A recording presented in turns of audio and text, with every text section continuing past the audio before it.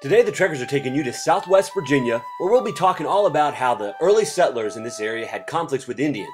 Our first stop is right outside Radford, where we're going to visit the Ingles farm.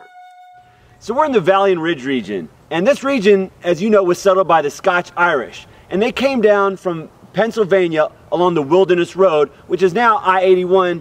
Well, it's close to I-81, which is what me and Alfonso are traveling down.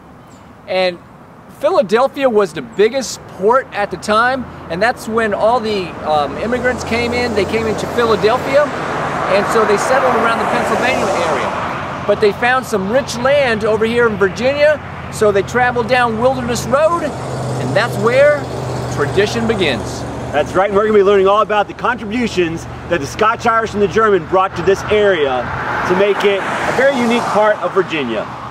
So buckle down and let's get ready to find out some of these contributions and have a little fun.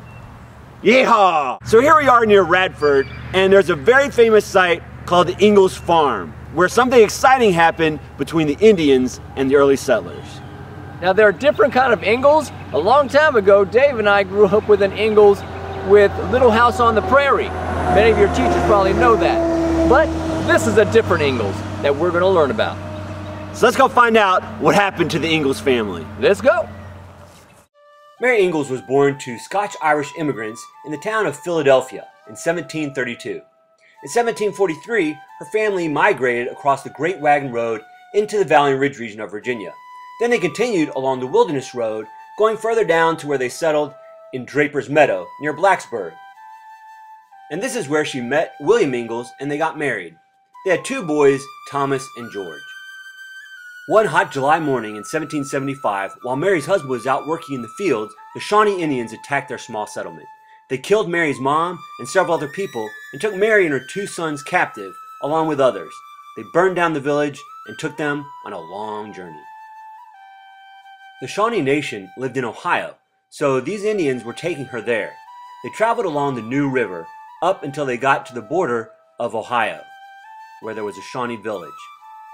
Once there, her two sons, Thomas and George, were taken away from her, and she was sold to French traders. They took her further west to a place called Big Bone Lick, Kentucky, and I've been there. It's called a lick because there was a lot of salt there. It was a salt lick, and salt was very important, and that was Mary's job, to make salt. And it was called Big Bone because there was a lot of big bones there from a long time ago when mammoths and mastodons lived here. Of course, Mary missed her family a lot, so one day in October, she bravely escaped and followed the river all the way back until she reached Draper's Meadow. It was a long journey in late fall, October and November, so it was cold, she didn't have a lot to eat, but she made it. And the tale of her escape is so amazing, they've even written a book about it that you could check out from the library.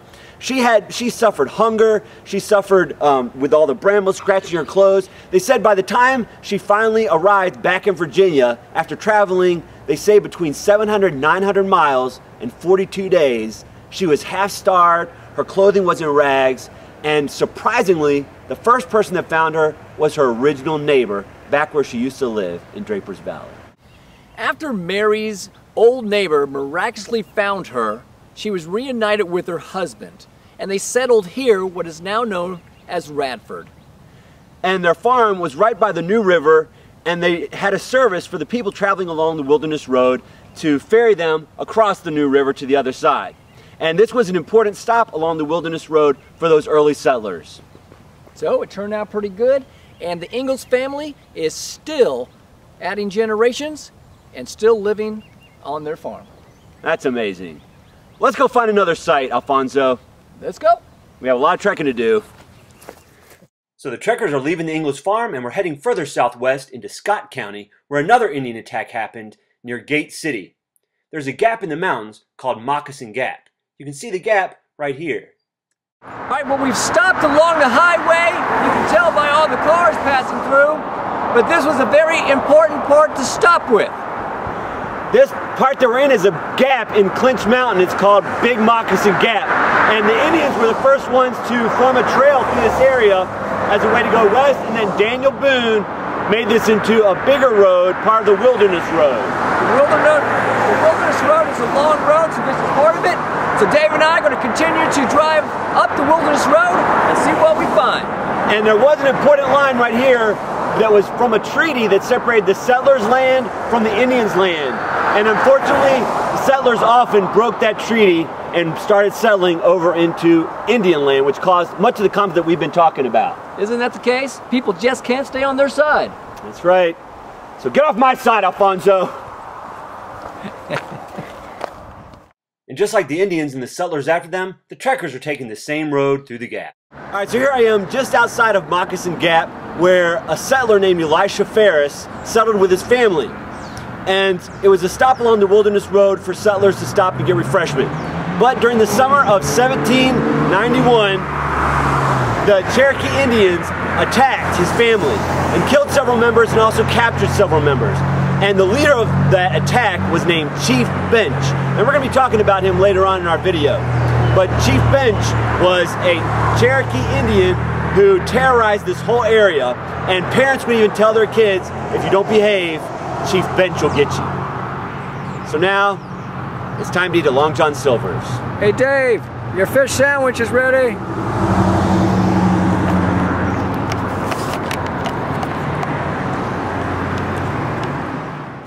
After a good meal at Long John Silver's, the trekkers headed out to another gap in the mountain called Big Stone Gap. And it was near this spot where the famous Chief Benge was killed after he attacked another family. All right, Dave mentioned earlier in the podcast about Chief Benge. Well, Chief Benge's father was Scottish and his mother was Cherokee. That means he had red hair and he wasn't full Indian. This spot here marks the end of Chief Benge. That's right, we've been talking all about how he was terrorizing the settlers out here, attacking them, because he wanted to get rid of the white men from Cherokee territory. Well, on April 6, 1794, he attacked the home of Peter Livingston, captured some of his family members, and was taking them on a long journey. 3 days later, Peter Livingston had gathered up some militiamen here in the county, and they attacked them, and they killed Chief Benge with the first shot. And when word got out that Chief Benge was killed, everyone celebrated because they felt a little bit safer. Now we're going to leave Benge's Gap and head over to Lee County near the Cumberland Gap, where we're going to show you an old Indian mound. Now this may not look very significant to you, but it's actually the best preserved Indian mound here in Virginia. And Indian mounds were built by Indians called the mound-builders. And sometimes they use their mounds for graves, like you can see in this example. And other times, their mounds were used for temples or important buildings, like you can see in this picture of a mound village. Now you see that little hump under that white building there? That's actually a famous Indian mound. And it's one of the only Indian mounds here in Virginia. And what they did, the Indian tribe that built that mound, they think that there was probably a temple on it or an important building. And that's different from all the tribes you've learned about, because you've learned that the Powhatan and the Siouan and the Cherokee, they didn't have mounds with important buildings on top of them. So they think that this was actually another tribe, that this was their furthest north trading post. So it's a very significant part of the Indians right here in Lee County, Virginia. Oh, hello, Dave. And here comes Daniel Boone. Daniel Boone. To tell us about the Daniel Boone Trail, which we're standing on right now. I noticed you're talking about the Indian mound, and that's on our way down the old wilderness trail that I was blazing early in the years. Why don't you tell me a little bit more about that over at this monument built for you, Daniel Boone? Well, come on, bring your camera there.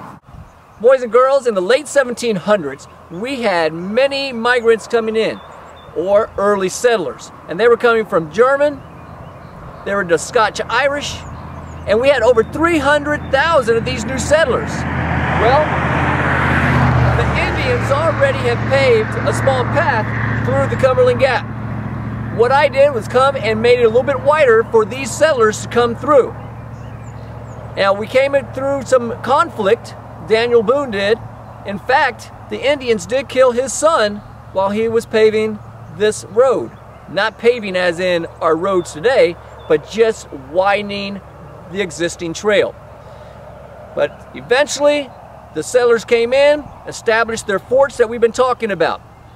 This monument here was erected just for Daniel Boone, and it kind of symbolizes his path from North Carolina to Virginia, all the way to Kentucky. And boys and girls, you would not believe how hard it was to find this mound, because as you know, we're in the Valley and Ridge region and there are tons of mounds everywhere. But Alfonso and I finally found this sign to let us know we were in the right place. And here's another sign we found telling all about Daniel Boone and the Wilderness Trail that he paved for the early settlers. And we also found nearby a fort that was built in the 1700s to protect the people from the Indians. Well, the sun's going down. This is going to have to be our last stop along the Wilderness Road for tonight. But this was actually the first stop for the settlers entering the dangerous Indian territory. So John Anderson in 1775 built this blockhouse for protection for his family, to store ammunition, and also protection for the settlers who were passing through. And Daniel Boone was in charge of many of these type of forts, and he continued to pave the way down the Wilderness Road. And Daniel Boone, his dad gave him a rifle at the age of 12, and wasn't just a couple years later that he was a master rifleist and a master hunter and fighting the Indians. If it wasn't for Daniel Boone, boys and girls, the settlers wouldn't have had a way through this wilderness. So we're thankful to him. And now we got to show you this beautiful sunset that's over here. It is gorgeous. Let's go take a look. Wow! Look at that. That's nice, man. Well, we've come to the end of another exciting day. It has been busy, we have been rushed, but we've tried to hit as many different spots as we can on our way to the tip of Virginia. And tomorrow we're taking you into the Appalachian Plateau region. It's our second time there, so we're looking forward to that. So for now, we bid you a good night until tomorrow. And you better behave, or Chief Benge will get you. And now the trekkers are heading through the Cumberland Gap to our hotel. And as you can see, it's no longer a trail through a gap in the mountains, it's a tunnel right through the mountains.